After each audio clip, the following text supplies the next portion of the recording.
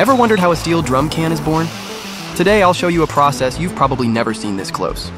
The journey begins with a massive steel coil, the raw material for these drums. Next, the machine cuts out steel plates, each one pre-measured to eventually become a single drum can.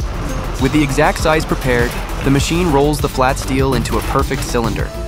Then the seam of the cylinder is welded automatically, so it can eliminate any step difference, making the seam smooth and safe for both function and handling. The drum then moves to curling, where its ends are rounded inward to prepare for the lids and bottoms. In the middle of the drum, a ridge is pressed outward. This is more than aesthetic.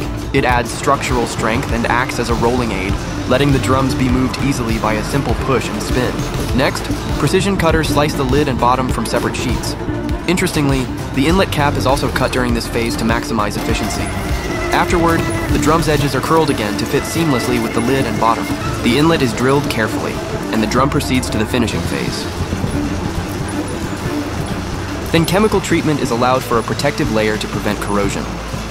Next, the lid is attached to the drum, followed by a quick rotation to secure the bottom. Quality control kicks in here, with advanced sensors scanning for defects, a step that's more sophisticated than meets the eye.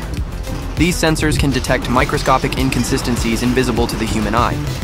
To protect the product from dust or contaminants, a seal is applied, later removed after the coloring process. The drum can is now painted in high heat-resistant paint, and then baked to cure the coating, creating a smooth, durable finish. Once cooled, the protective seal is removed, and a technician shines a light inside the drum to verify that the interior is flawless. No debris, no coating flaws, and absolutely no leakage points. In the final stage, the inlet cap is sealed, and the product goes through one last inspection, ensuring that every drum can leaving the factory meets strict industry standards. And there you have the life story of a drum can. Tough on the outside, empty on the inside, just like a job interview smile after 3 hours of waiting.